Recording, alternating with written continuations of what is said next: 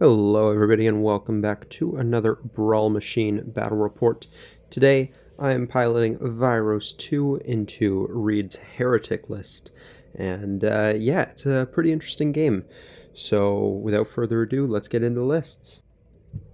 Alright, so I decided to bring Vyross 2 for this battle report, and before I get too far into the list building, I'm going to point out something that I noticed while I was actually doing the editing for this video, and I think I actually noticed during the game as well, that this list really doesn't need to be a Legions of Dawn list. It would be better in almost every way if I had put it in Forges of War instead.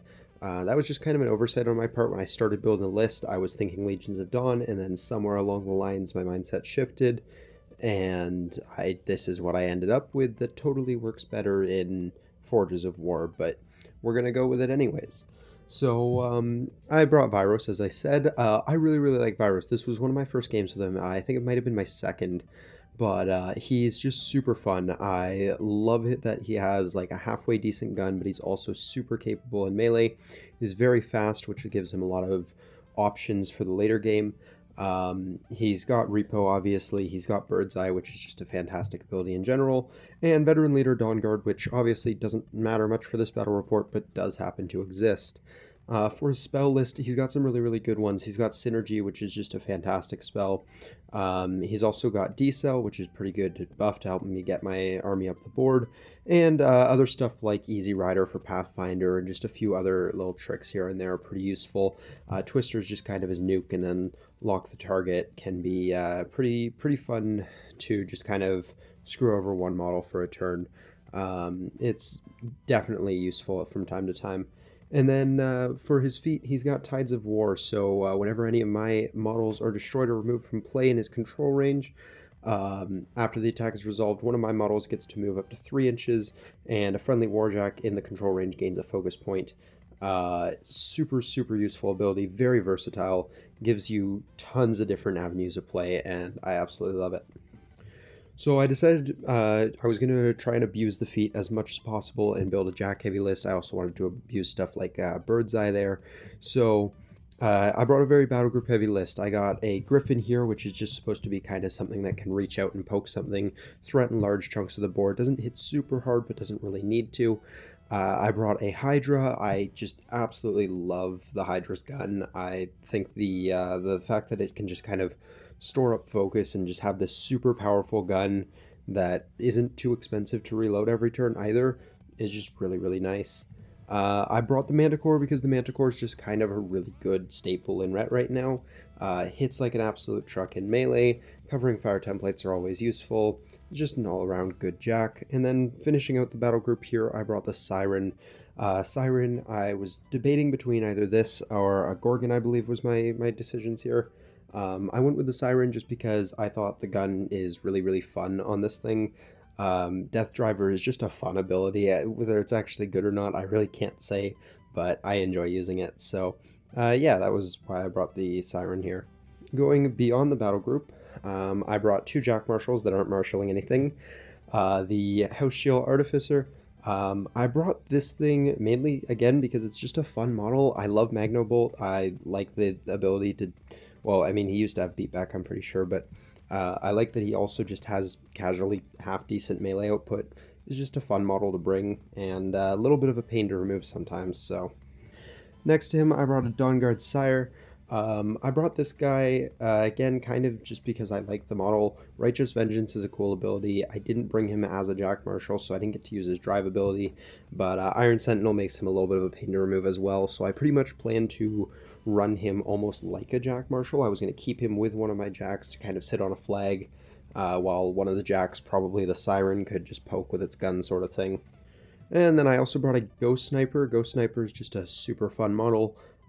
He's relatively good at earning back his points because he's got a really long range gun, so he can just plink models off the table every turn, and by the end of the game he's usually done his job. Excellent flag camper in a lot of scenarios as well, because he can kind of just chill at the back and take shots all game, which is useful. And then lastly, the Arcanist Mechanik. It's an Empower bot for 2 points that also happens to repair warjacks, and can also casually give them +2 on melee damage rolls. This thing is just amazing, so why wouldn't you bring it? So for this battle report, I chose to bring the Heretic, and there's a few things I really like about him. So first of all, he's got Sacred Ward, so he can't be targeted by spells, and he's got Divinity, meaning he can't be knocked down or blinded, and models never get the backstrike bonus from him, which makes him pretty hard to assassinate. On top of that, he's also got good melee presence, with PS13 auto-hitting sword with Dispel. For his spell list, he's really good at damage buffing, so he's got Fury, which gives +3 to damage, melee damage rolls, but the model/unit that gets put on suffers -1 defense. He's got Gallows, which is a situational threat extension. He's got Hex Blast to remove pesky upkeep and Animai on a model/unit. Then he's got Rebuke, which can be really nice in Brawlmachine just to take out key model/units by preventing them from giving or receiving orders. Then he's got Wall of Fire, which is good infantry control.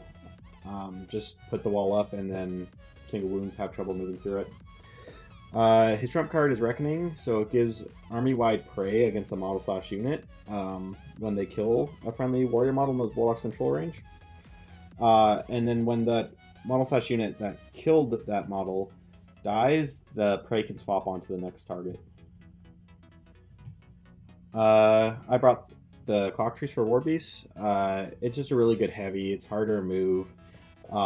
It's just annoying. On top of that, it's a bit pillow-fisted, but with the Heretic, I can just really give it a ton of damage between Fury and his trump. I brought the Gorehound for skirmishing to take out solos and threaten flags. I then brought the Rattler for some infantry clearing, and on top of that, he hits pretty decently for a light Warbeast with PS13s, and the Heretic can just really make use of that by buffing up the damage. I then brought Weird Wendell. I wanted to test him out in Brawlmachine. He's got some fun rules. So he's got Dodge, so if you miss him, he gets to move 2 inches. He's got Escapee, so when he's destroyed, he spawns in a Gremlin Swarm solo. And he's got Practice Shot, so he can ignore stealth if he aims and gains +4 range. Then he's got Repo 3. What's really fun is his Slingshot has, first of all, it has luck, so it's pretty accurate. You get to reroll the dice. And his special rule is Havoc, though. So if it directly hits a model, you get to roll a d3. On a 2, the model just suffers POW 10 and upkeep spells and Animai on its fire. On a 3, it suffers -2 to damage rolls for 1 round, and on a 1, the model hit is pushed d3 in a direction determined by the deviation template. I then brought some Hollowmen. I haven't really got to try them out yet since the dynamic update, so I wanted to see how they felt like with Repo 3. And I kind of like them in the sense that they're just spammy single wounds that has some potential to pick off solos, and they can hit pretty hard with the Heretic's buffs up. They also have some fun rules like Apparition and Ghostly. I then chose to bring the Lantern Men on them to give them Bloodbound. If I get into attrition, just when they kill a living enemy model with an attack, they get to spawn a model back into their unit. It gives them Obscuring Mist, which can give the entire unit Concealment, which is really nice with the other attachment I got on Hollow Holden, since it procs his Prowl. And Ghostlight can move enemy warrior models one at a time. And then I brought Hollow Holden, who also got a pretty interesting buff during the dynamic update. So it gives the unit Pathfinder, which is something they were missing before. And on top of that, he's got the Poison of Fate ability. So you flip a coin. On the heads, this model's weapons gain Banes this turn, which means a non-living model hit by Bane suffers -2 armor for 1 round. But if you get Tails, you get Weaken, which means a living model hit with Weaken suffers -2 strength and defense for 1 round. I like this a lot more because it gives him more utility. Because he can go after a living model on the turn he gets Weaken, or he can go against a non-living model on the turn he gets Bane, rather than what it used to be. On top of that, he's got Sniper, which can just be good for taking out single wounds. I then brought a unit of Neigh Slayers. They're just really hard hitting armor piercers. Then you bring the Neigh Slayer Warhorse with them, which gives them Playing Dead, which is fantastic since it gives them Feigned Death, so they can't be targeted by ranged or magic attacks while knocked down. Also, the models immediately come knocked down upon using that roll. Leapfrog, which can give them parry and annoyance. Parry's really nice on this unit since they're cav and they got the lance rule. They always want to be charging, so this helps degum them when they get caught up by enemy units. Then Tag gives the units Grievous Wounds, which is really nice for this list, just to provide some form of anti-tough and healing.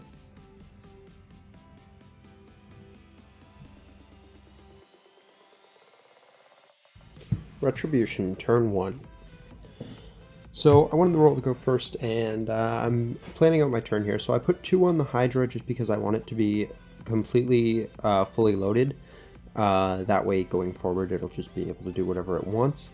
I run the Ghost Sniper towards the bottom flag, and then I realize I didn't allocate anything to the Griffon, but I want him to be able to get up as far as possible. So that was a minor little mistake on my part there. So I'm just trying to figure out what I'm going to do with the Mechanik, and I decide I'm just going to kind of walk him into the middle of my army there so he can empower the Griffon, and then have it fleet and run 14 inches just to threaten the entire zone nice and early on. So a small little misplay there, but I make it work. So next I'm figuring out what I'm going to do with my Siren, and I decide I'm just going to kind of have him support the flag near the bottom there. Then Reed updated one of the threat ranges he told me, so that's why you saw me backing up a model there. Next I run the Scyir base to base with the Siren, and from here I'm pretty much just running things around. I want the Hydra near the top zone, as well as the Artificer. They're both just going to kind of be my support models over there. I'll move the Artificer here in a second. And the Hydra's whole idea here is he's just going to tow that zone and shoot stuff until he absolutely has to do otherwise. And then Vyross, I think he's mostly just going to walk up here.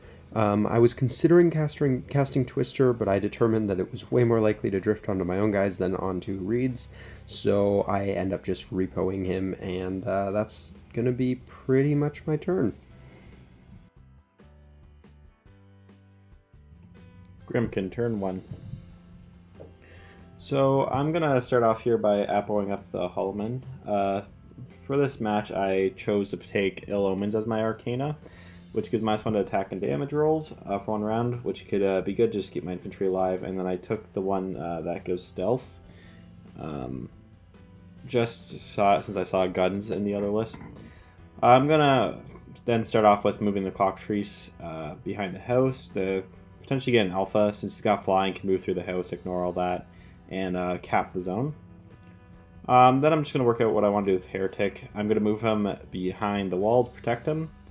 I tried to cast Fury on the clock, realized it's out of range, so I just end up putting it up on the Neigh Slayers, and then I'm going to put a wall of fire in the center zone for zone protection. And maybe get some chip into the jacks. Then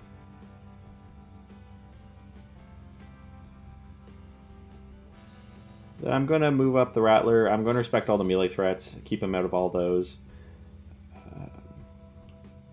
But he's still going to be in gun range, but unfortunately that's just going to happen. I'm then going to go with the Hollowmen. The Hollow Holden rolled Bane. Not going to be super relevant this turn. I think he's the only one in range of shooting anything. So I end up taking a pot shot at the Jack, and he just ends up whiffing it. Which is fine. I didn't expect much. I'm just putting them up so they can get into screening positions and maybe put in some work next turn. So I'm just going to repo them here. Then I'm going to move the Gorehound up. He's going to threaten the flag, hopefully remove some solos. And I'm going to have Weird Wendell follow up to cap the flag and maybe shoot some jacks with his disruption gun. And then Neigh Slayers are just going to move up and use All Fall Down so they can't be targeted by ranged or magic attacks. Retribution, turn 2. Alright, so looking at the board state after turn 1 here, I have a few options I can go for. We left a lot of things out of my reach, but one of the first things I'm going to do is I'm going to have the Siren shoot a Hollowman, and the plan here is to have it go and kill Wendell. So I take my shot and I end up boosting and I hit, and then I walk it into the back arc of Wendell, and unfortunately here it misses. But I did manage to take the Hollowman off the table, which was nice. So Wendell has dodge or something like that now, so he gets to move. And now I have the Ghost Sniper go next, I believe. Let's see. Yeah, the Ghost Sniper is going to go next here, and I just decided to have him shoot a Hollowmen. He aimed, and then unfortunately I rolled Snake Eyes, so he doesn't even get to swift movement or whatever it's called that lets him Swift Hunter. I moved the Scyir up to be base to base with the Siren, and I kind of leave that side of the board there. Next, I have the Hydra go, and the Hydra is kind of just eyeing the clock up there. I'm going to have him boost to hit because I just want to make sure I do. And I do hit the dice, or the damage is dice off 3, and I end up rolling pretty poorly, unfortunately. I do like 2 damage to him, which is a pretty rough start to the turn, but I guess it could be worse. I at least got a Hollowmen.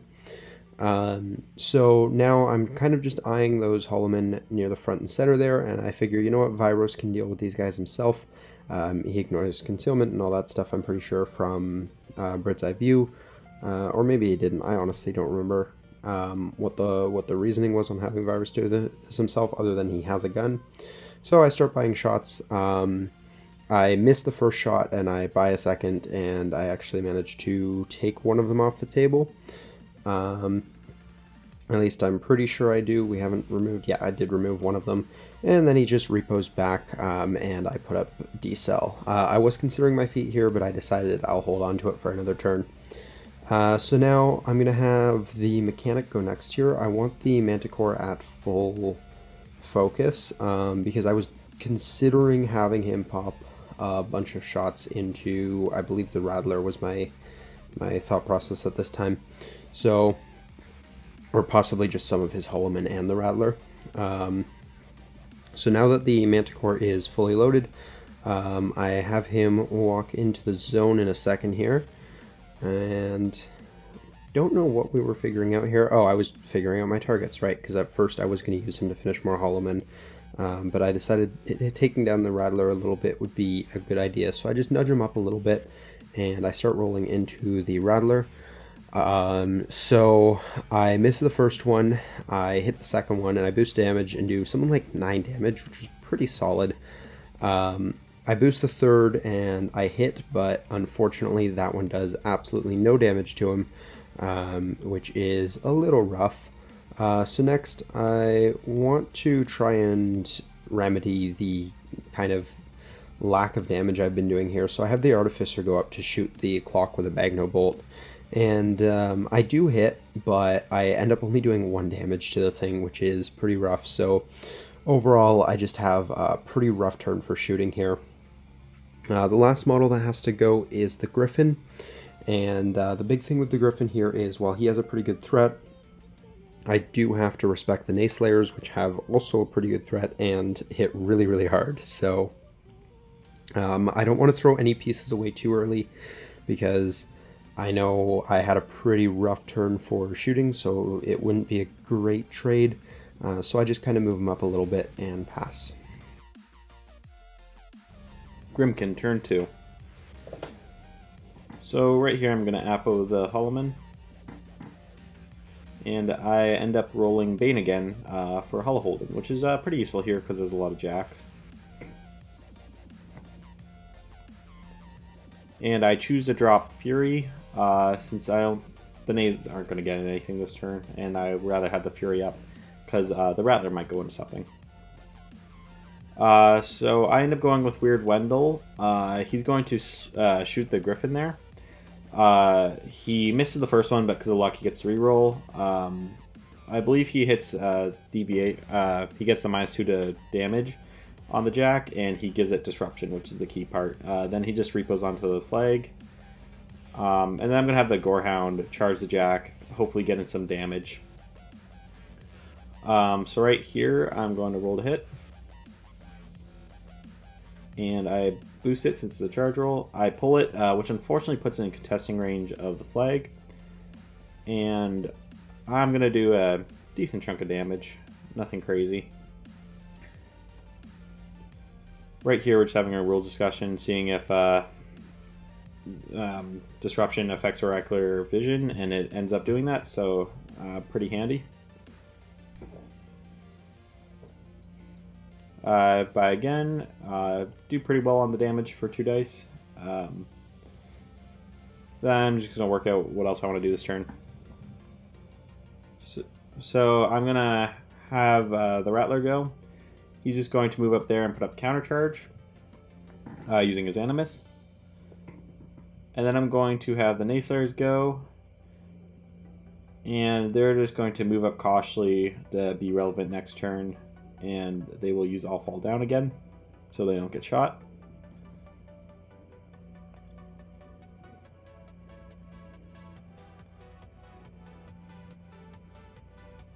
Then the Heretic's going to move over there, and he's going to cast Fury on the Hollowmen to help with their damage output.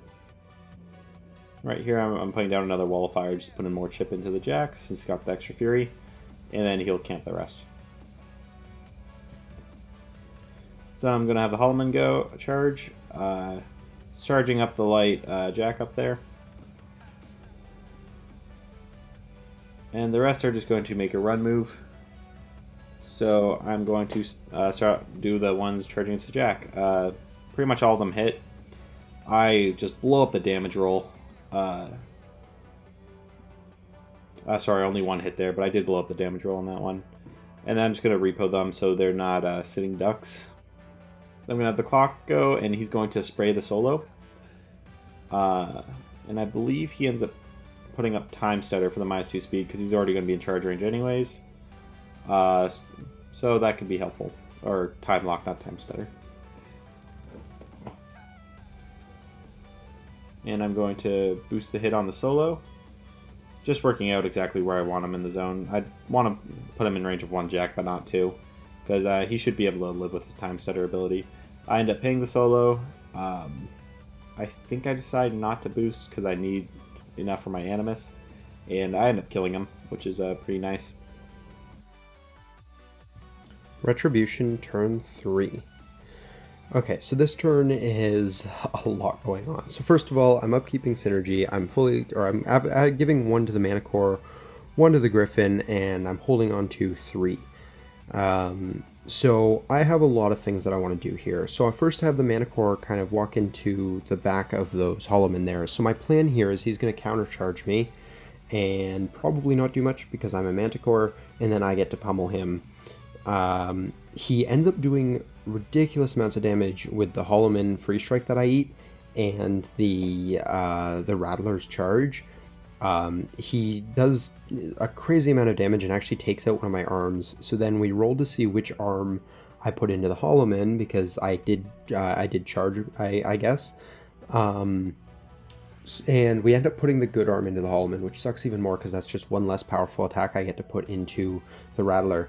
So I absolutely demolished the Hollowmen. He's completely off the table.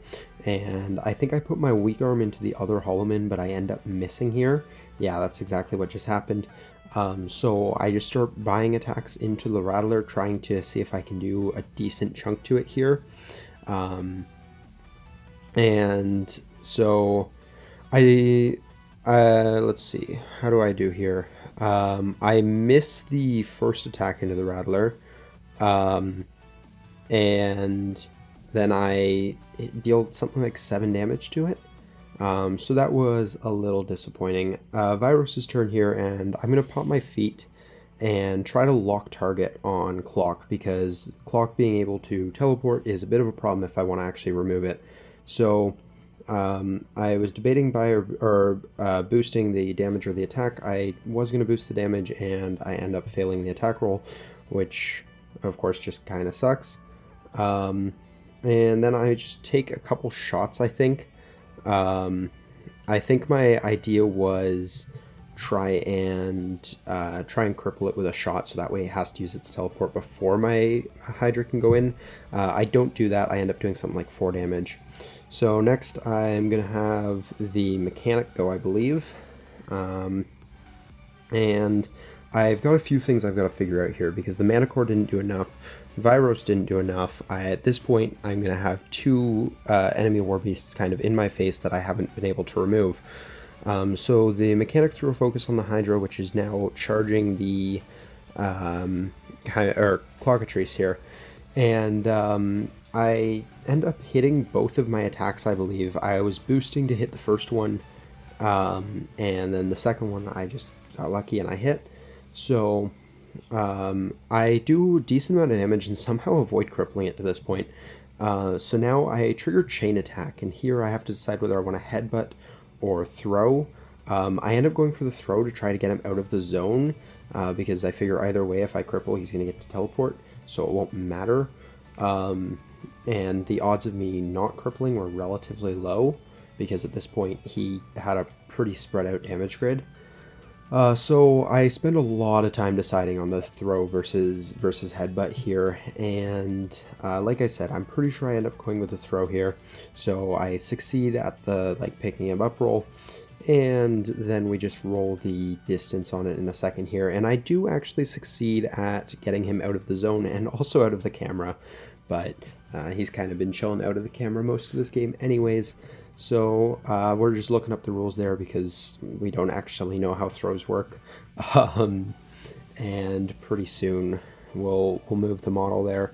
So that's something that I guess could have went worse. At the very least, the clock is going to be in a weird situation, because its real only target is going to be the Hydra, which I guess is fine. So next, I end up doing no damage to it on the throw. So next I am worrying more on the bottom side of the board here. It's also worth noting at this point that I completely forgot I even had synergy going, not that it's affected anything so far. But I have the Scyir charge the Gorehound, and I also have him go base to base with the Siren, just because I wasn't really sure what the Siren was doing yet. And I have a pretty good mat here, so pretty good odds to hit, and I do. And then I do some ridiculous amount of damage, like 15 damage to it, which was really, really nice. I don't know if I've rolled that yet and I was deciding what to do. I think that is the case here. So now I'm figuring out what the Siren's going to do. And I have him kind of go in between the Gorehound and Wendell. Unfortunately, he's just out of Wendell. I was measuring there to see if I could get them both in, but unfortunately no can do. So I punch the Gorehound starting with my light weapon, I believe, and I end up doing enough to kill, I believe, just on the first attack, so my other one kind of just chills there. The next thing that I have is the Ghost Sniper. So the Ghost Sniper, again, his goal this game is just to kind of plink models off the table. Not that he's been doing a good job so far, but he exists. So I think I just have him shoot a Hollowmen. I don't even remember which one I have him shoot. That one there. And he plinks it off the table, and then Swift Hunter's up. So now I've got to figure out the Griffon. The Griffon's got a few things engaged to it, but I also really want to take out the Rattler. So I also wanted to tie up the Neighs ideally here, but I think I decide against that. I end up going to the Rattler, and I do, of course, eat another free strike from a Hollowmen here, which I really should be respecting at this point because I take another 5 damage from that one. So we'll see me moving that in a second because, like I said, I spent a while figuring this out here. And Reed's going to roll the damage here. Like I said, I think he does something like 5 damage to me, which thankfully I believe doesn't cripple anything. So I go for the shield first, I hit, and I end up doing no damage on that. But then I take the Halberd, I boost a hit, and then I boost the damage as well. It's dice off 3, and I end up getting 10 damage to the 6, which takes it off the game. I score up 1 on the top zone, and pass the turn after that. Grymkin Turn 3. So right here, I'm doing pretty okay on the attrition game. Like, all my Neighs are alive and they're in charging range of Jacks, which is just great. So I'm just working out what I want to do here because I need to get in a lot of work this turn. So I end up approing the Hollowmen, having them charge. The Manticore does a good chunk of damage, but doesn't end up killing. Which is or sorry, they do end up killing there, which is pretty nice, so I don't have to put my Neigh Slayers in them. Then the Vyross feat will move that Griffon. So I'm going to have my Neigh Slayers take that out. I don't want to be leaving Jax alive this turn. Also working if I can get some in on Vyross, because if I can, that's a pretty easy assassination, but he's out of range, so he's safe. Right there, I just shot with Wendell. He didn't end up doing much. Did a bit of chip into the Jack, I believe. Go with Heretic, put Fury on the Neigh Slayers, make sure it takes out the light, and put Wall of Fire in front of Vyross, just because I know he's going to want to move up and do some work, so it's good to punish him for that. I put the Heretic outside of Vyross's charge range, but what I neglected to do is I forgot about his feat, which can move himself up. So you can see me messing up there because I kill the Jack, and then Vyross is going to move up, and the Heretic's suddenly in a lot of danger. So I'm then going to repo the Neigh Slayers to hopefully help with my mistake. Just put them in front of Vyross, as much stuff in front of Vyross as possible, and hope Heretic can take the pushback there. Because I'm looking pretty well as long as I can keep Heretic alive this coming turn. Retribution Turn 4. So going into turn 4, I decided my best bet was going to be Assassination here with the little free move I got on Vyross. I debated whether or not I was going to keep Synergy, but I decided that I would, that the +1 would be pretty useful here. So now I'm just figuring out the game plan here. I know the Hydra has to remove one of the models in the way, one of the Neigh Slayers there. I think it was the bigger one that I needed to get out of the way. And other than that, everything else was just going to be supporting this assassination run. It was very much all or nothing. I just wanted Vyross to go in, kill Heretic, call it a day, and do it with as few resources as possible needed, because obviously that higher odds. So the Hydra's taking his shot here, and I end up removing the Neigh Slayer. I have the Siren go. This part didn't really matter much, but I have him smack Wendell, and pretty sure I just pretty easily take Wendell off the board here. And then I put his second smack into the Gremlin Swarm that spawns, and if I remember correctly, pretty much the same result. I just take that right off the board, so if by some miracle I fail the assassination and Vyross survives, I guess I'm still in the game on scenario. But of course the Hydra having to shoot last turn means I'm not in a great position in the top zone, so it doesn't really matter. I have the Ghost Sniper go and take a shot, and he misses, so that was unfortunate that I didn't get that little bit of chip, and then I run Scyir over to the flag, and now it's all on Vyross. So I'd already measured out the line. I do end up eating a free strike from that Neigh Slayer there, which he'll roll in a second here, but I don't think it actually does anything. I'm pretty sure it actually misses. And here we go into the actual attack. So I'm boosting the charge attack roll because I really don't want to miss. I hit, it's dice off 1, and I get 5 damage, which is painful for the start of this. I buy, I hit, and I boost again. I end up doing 7 damage on the second one. I miss an attack, and then I buy another one. I hit, and I manage to take him off the board here. And that's game.